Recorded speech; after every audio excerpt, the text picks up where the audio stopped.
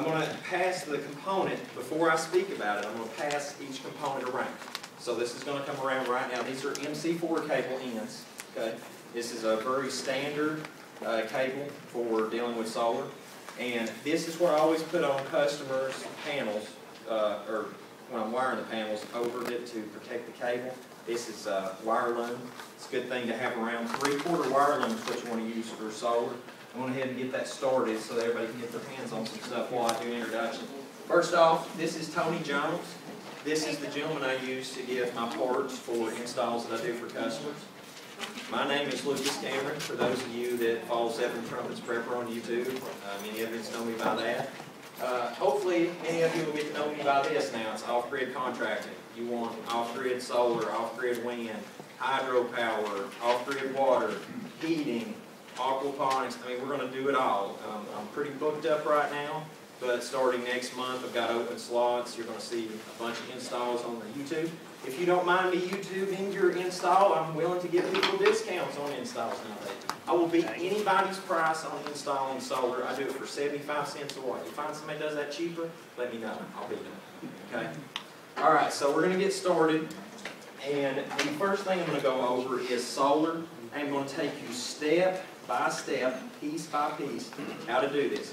Then we're going to change over to wind power. Then I'm going to have Tony at the very end go over some things that are really critical, like MPPT controllers and why a surcharge controller is better than the other one. Because it's one thing to hear from me, but to hear from an actual industry professional, it'll be clear as mud. Okay. Now, all right. Now this is important to have. This is the other thing I want to pass around before we get started. This is a DC multimeter. All right, you go to the store and buy one of those $10 multimeters or whatever at Lowe's or something like that. You're just going to blow it up. It's only good for about 10 amps of DC. Right. So this right here is the type of meter that you're going to want to have. No, that was actually, I think, from our friends in China. But, so anyway, you can check us out at offgridcontracting.com. And you can reach me there. Our email is going to be, the way it's looking right now, it's going to be gooffgrid at offgridcontracting.com. In the meantime, you can catch me at 7trumpsprepper at Gmail. So today we're presenting to you how to wire wind and solar, a basic introduction. Okay. Now to begin with, you're going to have a disconnect box. This is always for your safety, and should you ever want to go to sell power to the electric company, many electric companies require you to have a load lockout box, a lockable box outside that they can come over and say, hey, you know what, you can't sell me service no more. We're going to yank your stuff and lock you down. So the point of having that, though, for your safety is should you ever want to go and maintenance your equipment. This is a $6 part. You can get at Lowe's. All right. Now, the way this works is you just simply pull the plug out and you've disconnected your power. All right. Now you're going to see this on the screen in a minute, but right there's two terminal leads. Put your hot in, you put your ground in. This is an AC disconnect box, okay? But you can use it for DC. Don't ever use DC for AC or fireworks will happen. Okay. Now, like I said, that's just for cutting the power system off. And what you can do is once you flip-flop this, it says on or off. Okay? You got it on, and you push that in there, that will connect your system. Those two bars will come together and let power pass. And I'll show you that right here on the screen. So everything representative on the screen here, hot is going to be red, and negative is going to be black. Okay? So that's that box I just am passing around right now. I'm going to try to take my time, but I know we got to move a little long. We got a 10-minute late start. Is that the power is going to come in from your solar panels? Where did our solar panel get to here? So this is a solar panel. All right, this is a polycrystalline. If you've seen the video I've done on the channel lately, went over monocrystallines, polys, thin films, all the differences for using these. This is a 12 volt. Tony has a versatile range of charge controllers, all voltages. If you like 24, he's got that too. This right here is 24 volt. Okay, so there's a lot of different versatility with charge controllers. We'll get in that in a minute. But this one here, I like to live in 12 volt land because everybody understands hot and ground. That's it. It's just like car battery. This right here, you're going to start from there, coming in through that disconnect box, just like so. Any questions so far? Does EMP bother panels? You know, everybody asks about that. I don't know.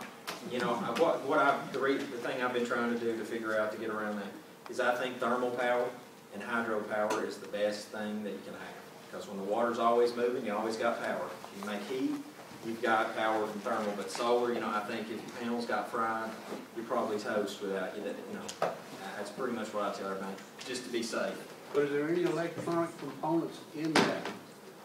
Well, you know, aside from the semiconductor thing and the panel, the diode is really it. I mean, just, you know, what happens is whenever you have an open system like thermal modules, if you're not pushing power out, they're pulling power back out of the battery bank. And that's the only safety check you have there in place, you see what I'm saying? So you're discharging. I just think the best thing to do, like I said, in a case like that, you worry about EMP, is thermal or hydro. Now the next step we're going to get to here is once you've got a disconnect, if a charge controller doesn't have a fuse in the system, you're going to want to have a fuse in line to protect your charge controller just in case of a power surge. But with that said, this particular charge controller, you can find it at hurricanewindpower.com. Tony's cards are out here on the table as well. This one is a 24 volt. But they have one that's 12 volt also, same styling and everything. So as we pass this around, take very special care to look at the markings on this, because that's exactly how I have it demonstrated on the board off this exact charge controller, okay? Because it's very simple and user-friendly. You have a battery input, ground and hot. You have your solar input. You even have three-phase wind input, so that you don't have to rectify those three wires. And we'll get into that in a minute. It's got the dump load. I mean, everything's marked off crystal clear, it's digital, it's the whole 9 yards, future right there. So I'll pass that around as we're starting to talk about the charge controller. Make sure to look at the leads. It also has an input port where you can track it on with a computer. How many watts is that small controller there? 400 solar and 1200 wind. Yeah, that's a hybrid controller that we got, because we've got a lot of people that want wind and solar, and they wanted to put it together in one controller. So rather than the other type of controller that he has over there, which is, there's something called pulse width modulation, that's a dump load controller. So what that does is that hooks up directly to a battery bank. And when the battery bank exceeds a voltage, or what's called a set point, the power opens up, and you have to have something such as the PCS back here, and the power goes to that, it bleeds off the excess power. And really, you don't have to have that charge controller on the battery bank to make it work. What that charge controller, what that diversion load controller does, is it allows you to walk away from your system and leave it without worrying about it overcharging. That other controller that we passed around does all kinds of smart things that the other controller does not. It has three-phase wild AC is what the wind turbine is. The wind turbine has 3 wires. All 3 of them are hot. And it also has, so it'll take 1,000 watts from that. It will boost the control so you can start charging batteries at lower wind speed. And then it's got 400 watts of solar, so you get both of those together. So there's mixtures of charge controllers, and it probably take me 10 minutes to explain. If we have time at the end, I can talk about this all day, but I want to let Luke. Yeah, and I definitely want Tony to talk to us about charge controllers, because you can't just slap anything on the wall, okay? It's very important that you do stuff right when you do it, okay? This panel that you have right here, sitting in front, how many watts is that? That's a 100-watt panel. That's a 100-watt panel? Yeah, you get these at Hurricane Wind Power as well. Now, I've tried to think this through as, you know, as simplistic as possible for, I mean, somebody that has nothing to know about solar after it's lead it out, hope you have a PhD in it. I mean, literally, we want to make this simple as possible. 1, 2, 3. Some charge controllers require you to wire the dump load first, then the battery bank, and then the solar panels. Now, I got an install doing it for a customer this week, finishing up the camper for them. Their charge controller requires that because the dump load has to be in place effective first. then the battery bank to register to the charge controller, because it's just like a grid tie inverter. You can't sell power to electric company unless it reads that there's power in electric company, because you don't want to electrocute somebody alone. Right, and then lastly, then you'll connect your solar. But now with this particular layout here, we're going to do this, the way that you get around this is if you wanted to do it 1, 2, 3 like I'm doing right now, is you would connect these last 2 leads at night when your system's not running, okay? It's dark, right? So there's no power feeding through. So the first step of the way in that charge controller coming around, where's the charge controller at right now? Okay, all right, I'm going to take my time with this before we go to the next slide. I want everybody to see that first. Is that you have these 2 leads coming in. So after we've gotten the disconnect in place, and like I said, if it doesn't have a fuse in your control or your charge controller module, you want to make sure to have an inline fuse. It's just for safety. All right, that's like a $5 fix at AutoZone. Right here, once you have that power coming in, then in step 1, you're going to be ready to distribute that. And through the charge controller, we're going to go through step 2 and step 3 here in just a second. Where's that charge controller? All right, while that is, while we're doing that, let me look here real quick.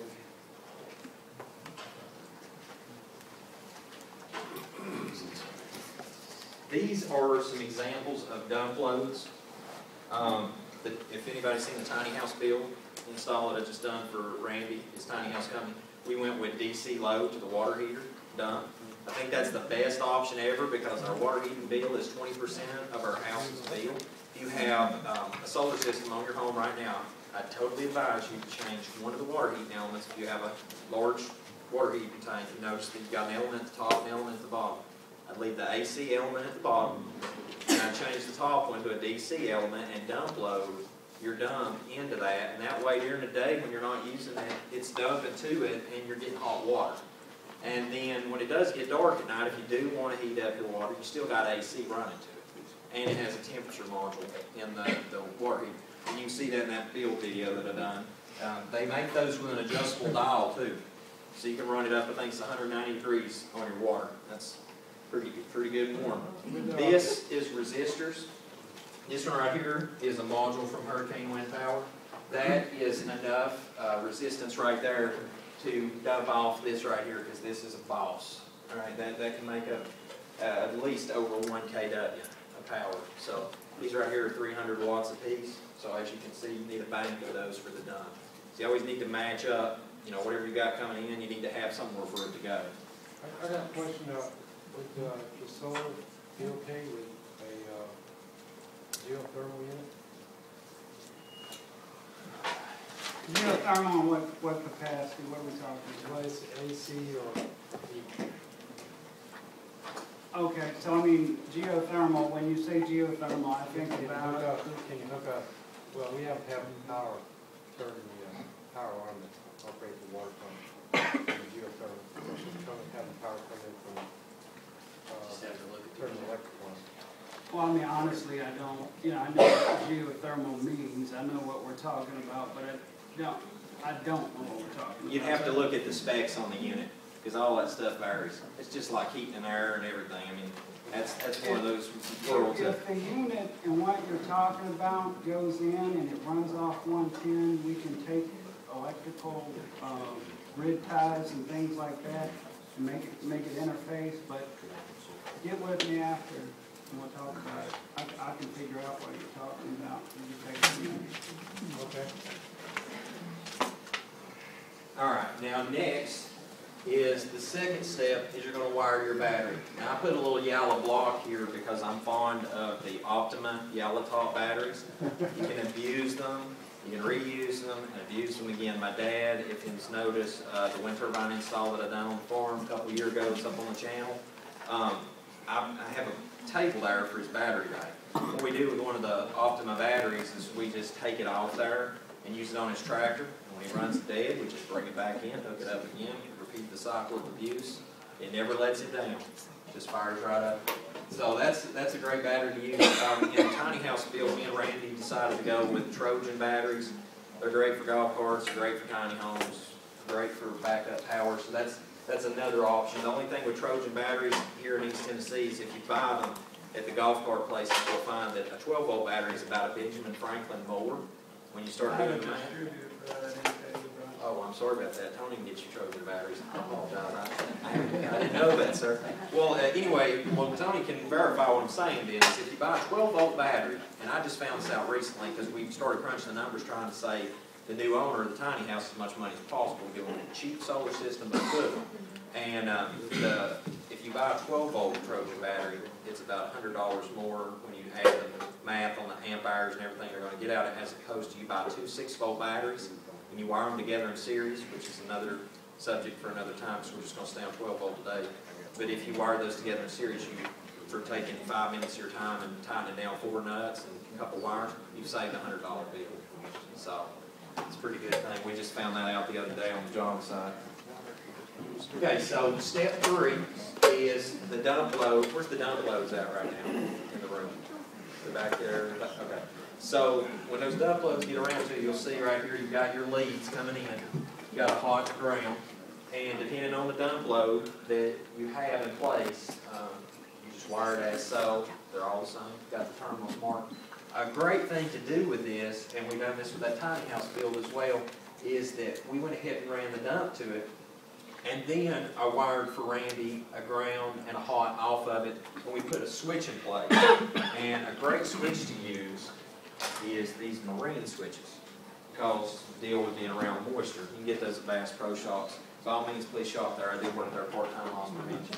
So when you wire that in, you can flip that on and off, and that way you have the luxury of that when it's dark at night, and you've already dumped during the day, but now your water's starting to cool off, you just flip that switch on for a few minutes, let it heat up, and then go in there and have your scalding hot shower, because my wife gets on to me, I have to have like a 200-degree shower. You know, I'm cold right down here. So anyway, that is a good option you can put in place here, and all you do is bring your ground off and hot, and all you got to do is just hook the switch in. That's it, just additional 2 wires. Do you need a relay or anything like that? How much does that draw? 20 amps? Well, it varies on, like the one I put in the tiny house is 250 watt, and the one I put around the room there is 300 watt. So that's the draw on it. The little switch. Is the dump load a necessity for the system?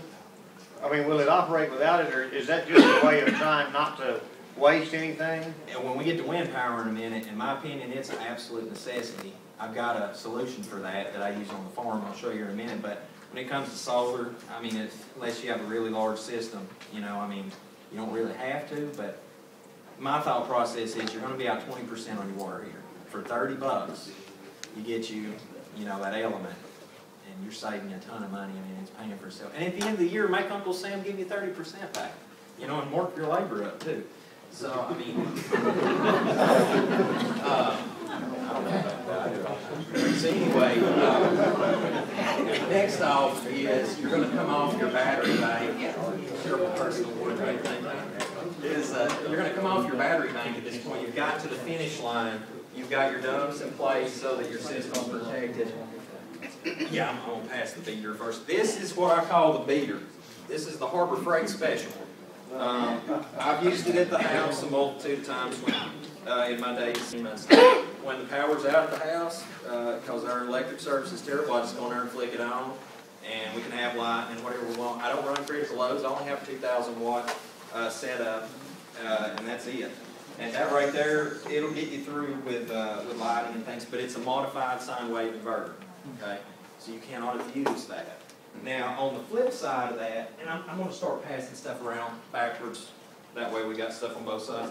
This right here, you can get this hurricane wind power. This is epic. I did a 2,000 watt one the other day. It's a push button. You can literally go in the guy's camper now, push button. Everything's completely off grid. This one right here is 1,500 watt, so you're almost on the same level of that.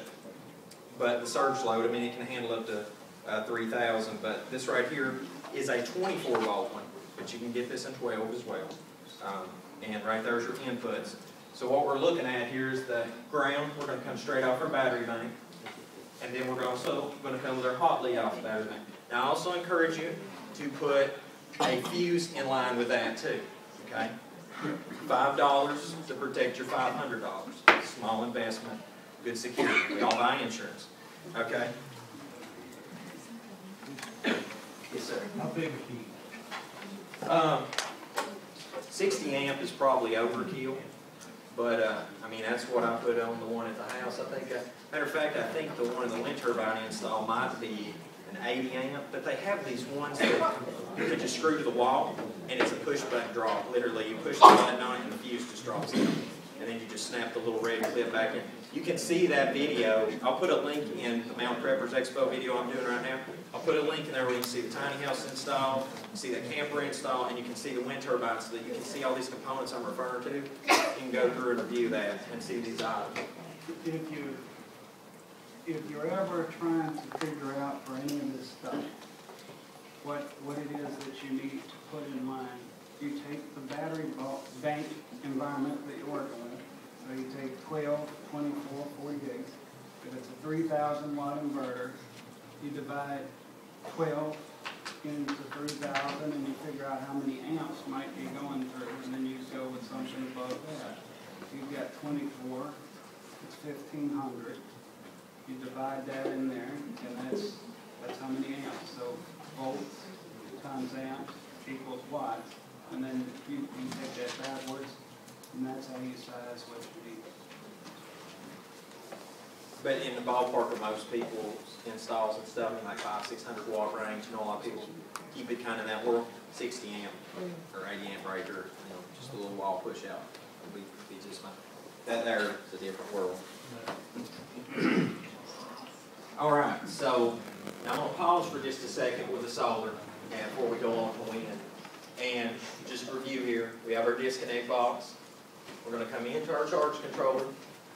If it doesn't have a fuse marked in the instruction manual with your charge controller, you need to put a fuse in line. It's not required, but recommended. And then from there, we're going to have our battery drop.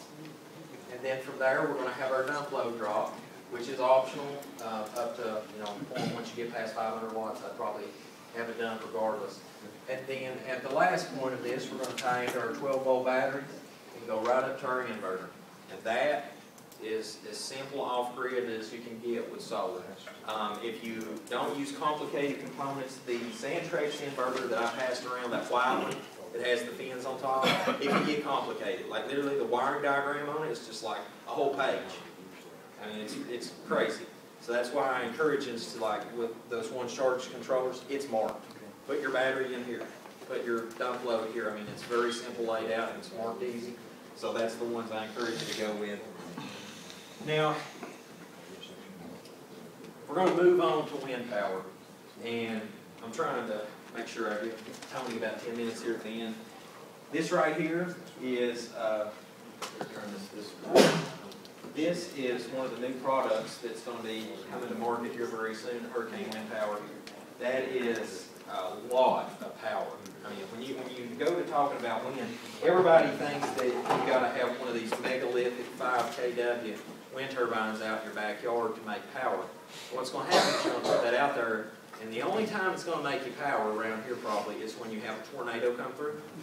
But if you do small winds, quality small winds, you can have power all the time. I'm making power at the house all the time. I just put that new blue one up from my wife for a greenhouse. It spins all the time. The one on the hill spins all the time. This right here is in the 20-mile-an-hour wind range, and you can be making 1 kW. It's got a really nice tail fin design on it too. I like this because it's like a F-22. Tony wanted to build it kind of like that, and one day we were up there at his shop and he was working on first prototype. This one here really looks nice, but what I want to spin this and show you, if we can get away with it, is you can see there's 3 wires coming off right there. Okay? That's 3-phase power. They're all hot. Okay? Now, what you have to deal with that is you've got 2 options. Is option 1, which most people, this is the simple way to do it, is there is a little simpler option if you use that charge controller for the smaller end. But there's 3 slots right there in this rectifier. Then you have 2 coming off. That makes it to a hot to ground at that point. So those 3 wires come into that as illustrated per there. So that's this. Alright? And it's going to come around to everybody. That is a rectifier. And you can see it's on a metal plate. Alright? It's good to have that up off your board on that plate. Keep it away from it, alright, because of the heat and everything like that, protect it. Now, if you use the same concept principle that we've done with solar, you can see we only have just a little bit of a gap here to bridge between. Now this is using the concept that we're not installing solar panels at the moment, we're installing wind. Okay. Now I'm going to show you at the very end here that charge controller. Because that charge controller has those 3 slot input for wind, you could just go direct to that charge controller.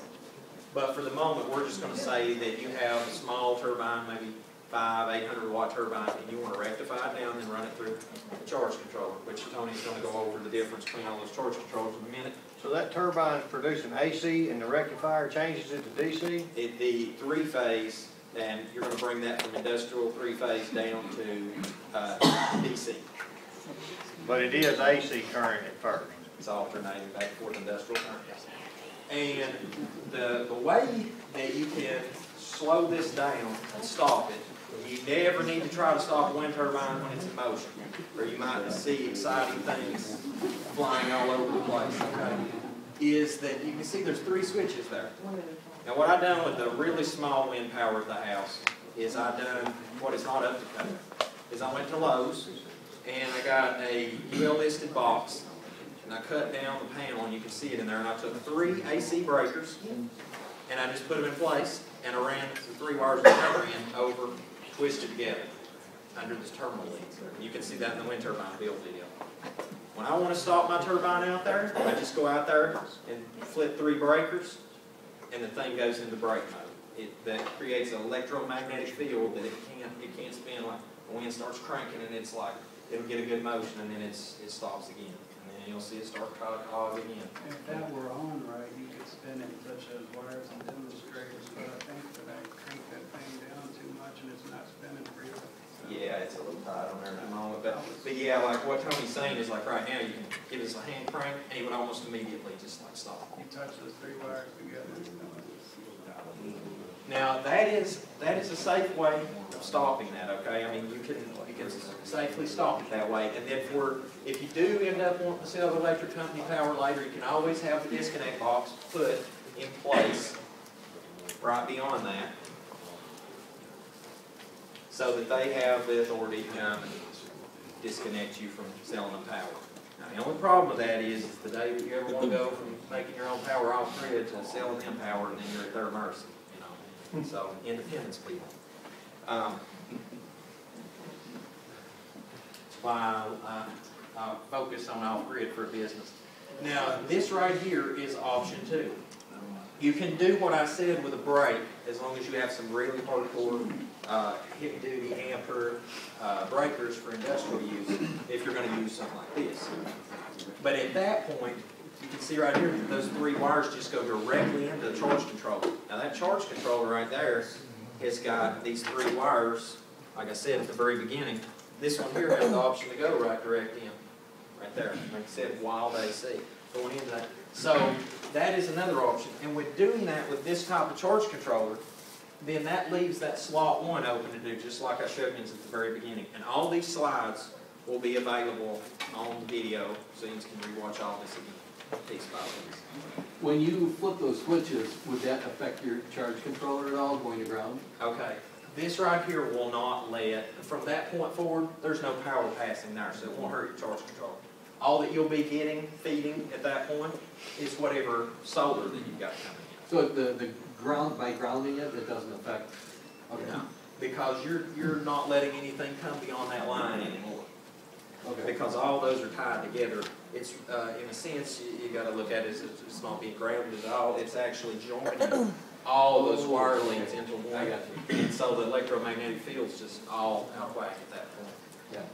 Now, at that point, then you've got your wind coming in, and you've got your solar coming in, and you've got a balance, which is a great thing to have. Because some days the wind blows, some days the sun shines, and other days the wind don't blow and the sun don't shine. So it's a good backup option to have. Right here. Now these type charge controllers right here, just throwing this out there for you. I have installed some of these off-grid on some cabinets and stuff. You can use these for solar, As far as the wind application goes, I don't personally like how the wiring diagram's laid out for it. I just don't like how they want you to wire that so that that power can just direct feed, because these are, you know, pretty much a diversion load controller. That right there handles everything, coming and going. And now, the last point I'd make on it is I would start with solar.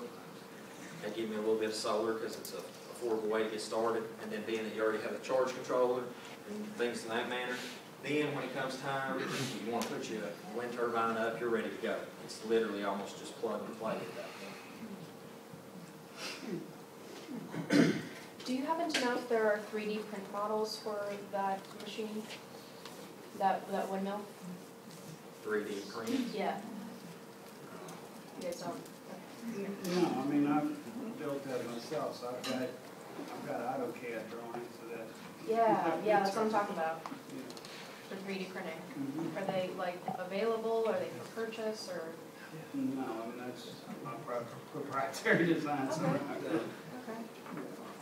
Okay. Yes, sir. What's the price of something like this windmill? What's the price point going to be on this new product? Right about 800? Oh, wow. We didn't hear that. What would be the total price for the whole system installed? Including labor? Yeah. How big a system you want? That's what it all boils down to, is how big you want.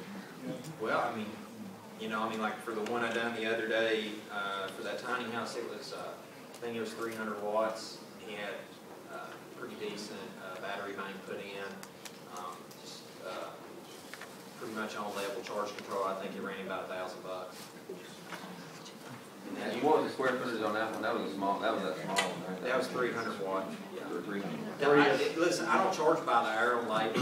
This is where I can kill people day and night on business. Is I don't charge you by the hour. I don't charge you by how many days I'm on job. I just charge you by the wattage. So if you buy 900 watts of solar, you times that by 75 cents, and that's what you'll buy me a check for at the end of the day. Okay. So, but what it don't matter what size charge controller, it doesn't matter on any of that. So, and I found that's working out really good because I got house plans to make. So, just hit me up. What kind of permits are required if you're living in the country? Okay, yeah, that's where I really enjoy the niche of off-grid. Electric companies are evil, okay? If you go to sell them power, let me tell you something, there's a wait list. Most of us will be in the grave resting, waiting on the day of the Most High coming back before you'll ever get to sell power to your electric. So you need to really consider off-grid power. Because what's going to happen is whether, you see things like me as the end days, as far as scripture goes, or whether it's just the next time a snowstorm comes. One day, the electric company ain't going to be there. Folks, the power went out in my town the other day. It was a warm spring day. Nobody hit a tree or nothing or anything. I mean, it just went out. So, I mean, one day you're going to need, so if you go to fool with the electric company, this particular electric company, I'm not going to mention their name, this is just for reference, is you're going to, Tony, I'm 3 minutes, I'm wrapping up, so whatever you got on your mind, I'm ready for you to roll. There is a $300 and something fee you will pay for a form that says, I, so-and-so, will sell you power. Then they're going to charge you $368 just to come out and put an additional meter on the wall that lets them keep an eye on how much power you're selling. Then you got to put a disconnect box in that they can have authority to disconnect you from selling them power at any time at their pleasure. So I mean the list just goes on and on and on and on. And the green TVA Green Power Switch program is practically cut dry now because what was going on with that is if you finished your system and you qualified through your electric company, they give you $1,000 back through TVA, just instantly saying thank you for selling us power. So that's pretty much wiped out. So this, at this point, all you've got left really is the federal income tax, or the federal credit is 30% at the end of the year. They do not give you cash back anymore. I was really excited this tax season. I was like, yeah, we're going to eat some Japanese tonight. They said, no, it just comes right off the top of what you owe. So that just pretty much wiped out what I owed in, and I didn't get jack back. So just so you know, unless you owe cash in to the government, that 30% pretty much is cut and dry thanks to our wonderful politicians nowadays. So I just want to give you a warning about that too. So if you do off-grid though, you can turn that 30% in still, okay? And that's labor, that's materials, it's everything. So at this time, I'm going to turn it over to Tony. If anybody has questions, I'm gonna be out here in the lobby moving this arsenal back out of here in a little while. And before I go, I'll hang out around here 10, 15 minutes, and anybody's got questions, I'll try to answer them. But I'm gonna turn it over to Tony right now, and let him go over some charge controllers and stuff. Okay, thank you. My name's Tony. I'm Hurricane Wind Power, and I want to do that. Okay, so I see some people taking notes. Let me figure out why we're here. Most of you guys, I saw when I come in, the last fellow I think he had a PowerPoint about talking about the market. Nobody, does anybody care about that? No. Most everybody's here taking notes because you want to learn how to do this.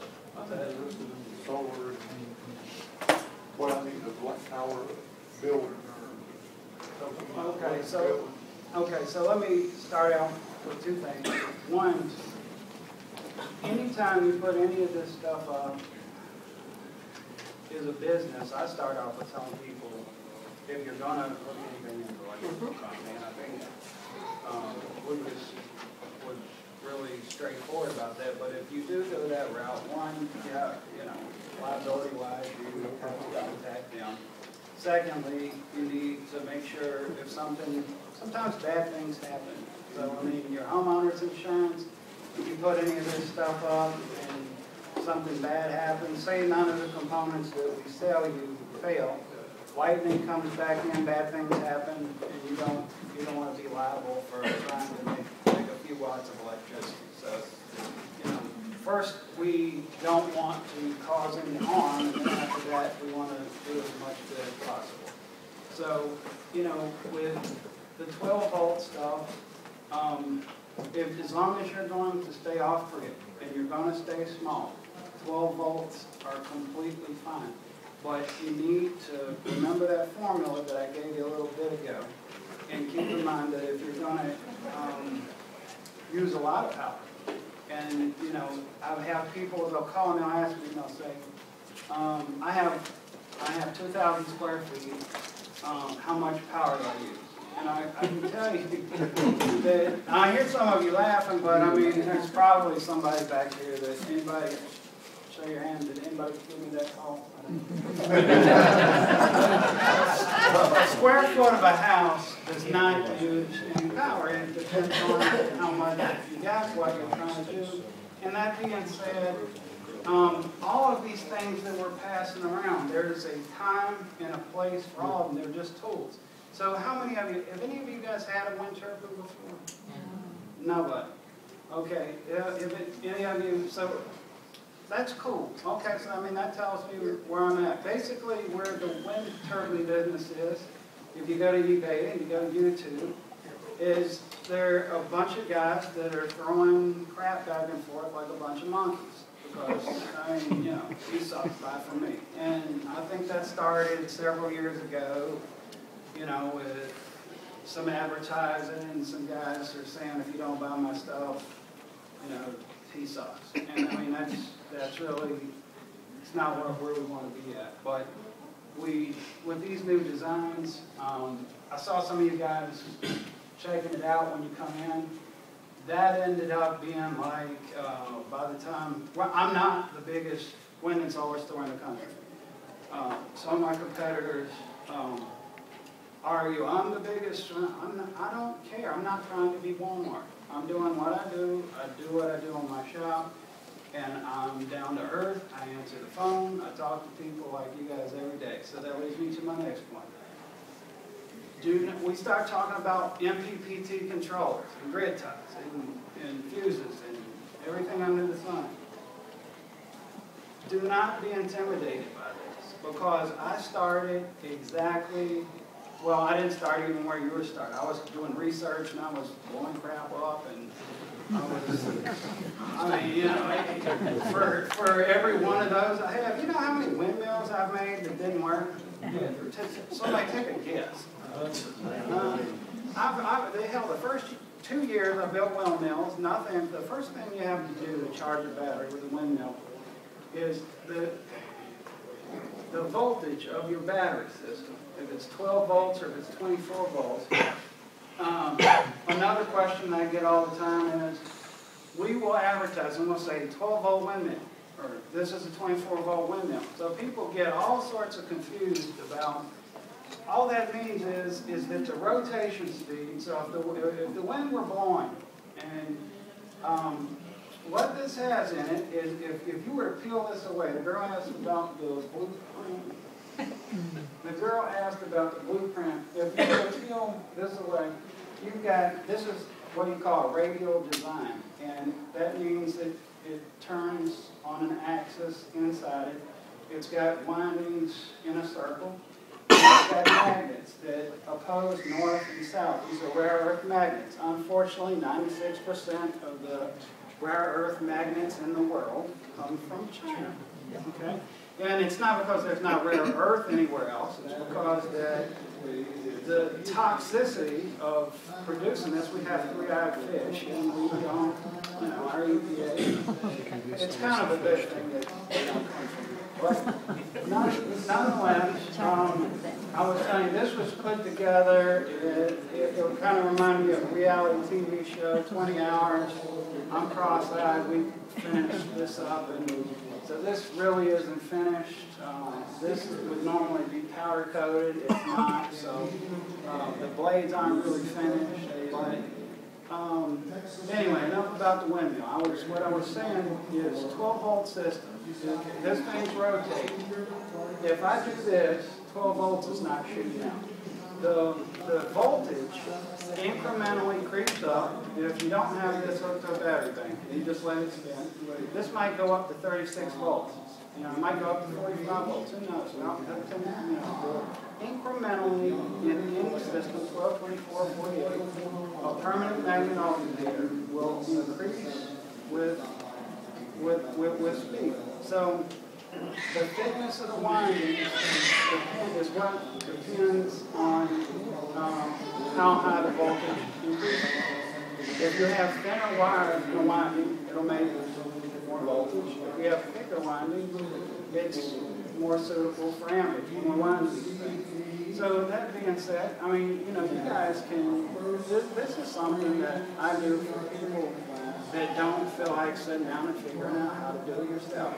You can go online, and there's a fellow named Hugh Higgett that, you know, you can carve your own wood blades. I've got one on the back of my truck that's 5 feet long. I built this thing called an axial flux wind turbine. And you can router this out, pour a stator, and it's one of the most efficient permanent magnet alternator designs in the world. You can build it absolutely by yourself. Okay? So, there's lots of different kinds of these things. There are different tools. It's a tool.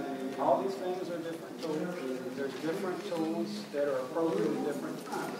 If you ever want to grid tie things back, 12 volt is probably not the best choice because most of the UL 1741 approved, which the evil electrical companies say you have to be loaded in a lot of cases. That's the case down here, right? UL 1741. So it's very difficult to get a UL 1741 inverter. It doesn't exist in 12 volts. So you need to, you know, out that 3648 or 3524, some of those type things. Go ahead. I'm sorry, could you repeat the name of the gentleman who has the designs? H-U-G-A-T-I-G-G-O-T-T. Thank you. Axial, it's called an axial flux wind turbine. We have a commercial grade one on the website. Okay, thank you. And that, you know, you can upscale those things. You could literally build a 5 feet out of the windmill. Perfect. Thank you. Okay, so when Lucas was talking about these controllers, dump load controllers, let me go back there real quick. I feel I'm running out of time here. We were talking about different types of charge controllers. So when you use a diversion mode charge controller, like we had with these, you can use wind, and it's got what is called a pulse width modulation control thing. So every charge controller has a charging cycle. It's like a bulb. So the first stage in the charging cycle, it sends a little bit more voltage in there. It's a little hotter. It cleans off the battery plate. Then there's a float, and there's an absorption cycle. So when he says this is a 70-watt panel, it's 70 watts, but the VOC on the back of this is you're only going to get 5 to 6 amps times whatever your battery's at. So if this is hooked to a 12-volt battery, you're going to get 5.5 times if your battery's at 12.6, which is usually somewhere between 60 and 70